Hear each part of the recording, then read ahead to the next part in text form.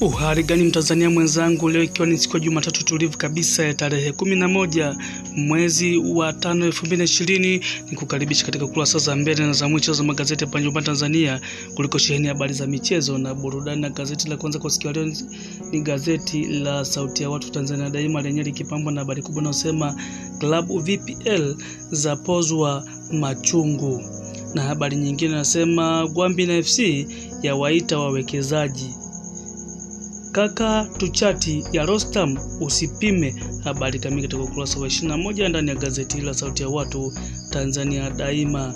Na gazeti jingine ni gazeti Mtanzania, lenye likipambwa na habari kubwa inayosema vikosi imara VPL vilivyo hatarini kubomolewa. Basi vijue vikosi hivyo ambavyo viko hatarini kubomolewa na nani? Basi ndio gazeti lako liweze kujua kwa undani zaidi. Na habari nyingine nasema Fabio Cannavaro ataka timu England, Omidipos kufunga ndoa. Habari kamili katika ukurasa wa 21. Hii ni habari njema kabisa kwa wale walikuwa wakisema maneno ya hapa na pale. Sasa Omidipos kufunga ndoa. Gazeti Majira likipambwa na habari kubwa inayosema email amkabidhi Shishimbi rungu, mashabiki wataliwa burudani. Mrisho Mpoto wasema mama ni nguzo muhimu kipindi hiki cha corona. Habari nyingine nasema ligi Burundi kuanza tena Mei 21. Na maana ligi kuu ya Burundi kuanzia Mei 21 inarejea rasmi. Gazeti Mwananchi lenye linapambwa na habari kubwa inasema wakali 6 waliodumu timu moja miaka mingi. Hapa wapo Dickson Daudi Mtibwa Sugar, Laulian Mpalile Prisons, Salum Abubakar Shwaboy Azam FC, Agrey Morris kutoka Azam FC, Mwadini Ali Mwadini huyu ni wa Azam FC, Jonas Mkude kutoka Simba Sports Club. Hao ndio wachezaji ambao wameweza kudumu kwa muda mrefu zaidi katika timu moja kwa miaka mingi ndani ya ligi kuu Tanzania bara, na promoter amtajia Mwakinyo pa kuanzia. Hili gazeti la Mwananchi. Na gazeti jingine gazeti Habari Leo lenye likipambwa na habari kubwa inayosema wadhamini wanusuru timu za ligi kuu bara, PSG ampiga Ferguson technical knockout bila mashabiki katika upande wa masumbwi, na Vikenzo kuja na albamu ya pili. Tyson asema nipo tayari kwa mapambano.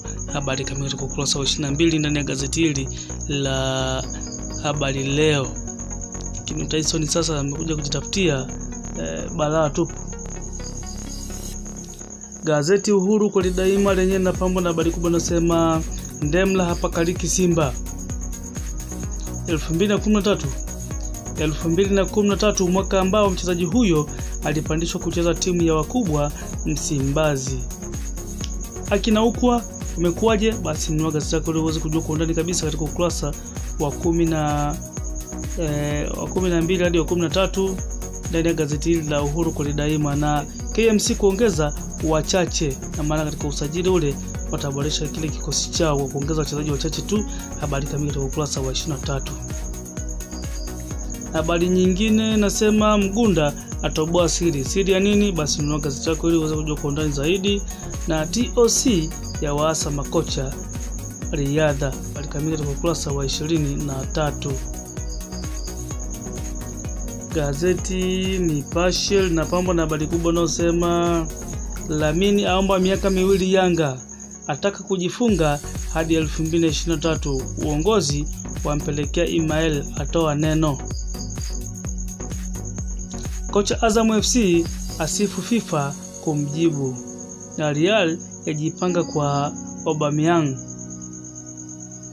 Gazeti hili linapambwa na habari picha kubwa ya Papika Mwambashishimbi ambaye ni nahodha wa Dar es Salaam Africans akiwa mazoezini katika kipindi hiki cha corona, ambapo wachezaji wanatakiwa kufanya mazoezi binafsi.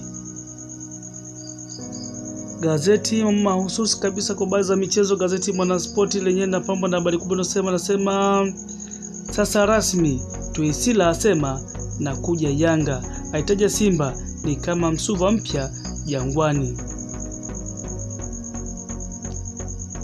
Habari nyingine nasema kanda afuta usajili wa Ivory Coast Simba.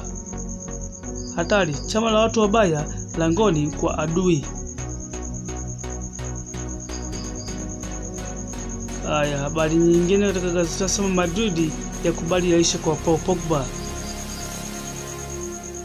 Sababu Simba Yanga kumgombea Mwamnyeto. Ni zipi hizo? Basi nunua gazeti lako ili uweze kujua kwa undani zaidi. Na Medi Kagere bado 7 tu. Ukurasa wa mwisho gazeti unapamba na habari kubwa nasema hafai yule. Cheki asema jinsi Rooney amemtesa. Tetesi za Master Madrid katika ukurasa wa 7. Madrid yajipa mapumziko kidogo kwa Aubameyang.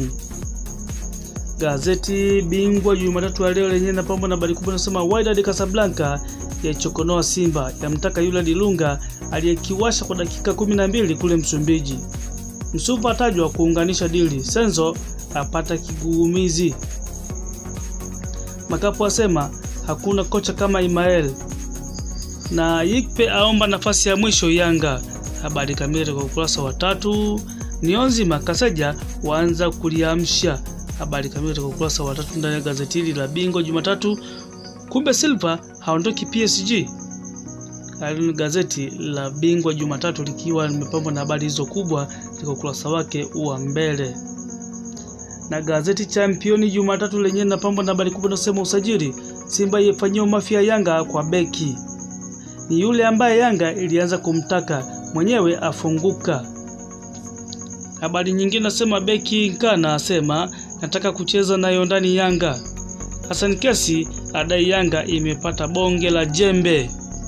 Kiungo Simba apeleka mkataba Yanga. Luis asema corona ipite watupe kombe letu. Kembo adai corona imetengenezwa. Imael yupo tayari hata kuogelea ili arudi Bongo. Na katika ukurasa wa mbele wa gazeti hili kuna top 3 ile ya ligi kuu Tanzania bara ambapo Simba Sports Club wapo kileleni wakiwa na michezo 28 na pointi 71. Azam FC nafasi ya pili michezo 28 pointi 54. Dar es Salaam Africans nafasi ya 3 michezo 27 pointi 51. Basi gazeti hili ndilo linalohitimisha kurasa za mbele na za mwisho za magazeti kwa siku ya leo ya Jumatatu tarehe 11 mwezi wa 5 2020. Basi kabla kuondoka tazame zile katuni katika magazeti haya ya michezo, na katuni ya kwanza ipo katika gazeti hili la Mtanzania ikiwa ni katuni ya Mzee Baba. Mzee Baba bwana amekutana na mfanyakazi mmoja hapa. Mfanyakazi anamwambiaje, sijalipa mshahara miezi tangu Julai na hamsemi lolote. Basi Mzee Baba anajibu anasema kwa hiyo jamaa anasema acha kazi. Mzee Baba anasema du. Sasa majibu ya Mzee Baba anasema ila hiyo kazi usiache nje, maana siku hizi za sikukuu na vibaka sana wasije kaiba.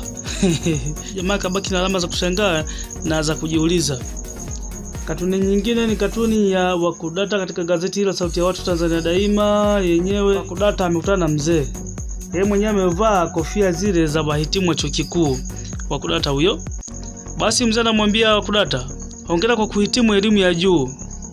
Basi Wakudata anasema asante sana, huku akiwa ameficha chupa ya pombe mgongoni kwake. Mzee sasa anasema tuwasubiri matunda yake. Wakudata anamjibu na mwambia kwani chuo nilienda na michi ya matunda? Basi ndio Wakudata akihitimisha kurasa za mbele za mwisho za magazeti kwa siku ya leo ya Jumatatu tarehe 11 mwezi wa 5 2020. Basi kuendelea kupata habari mbalimbali za michezo, burudani na wasanii na makala mbalimbali, usisahau kusubscribe channel yetu. Asante sana, Jumatatu njema.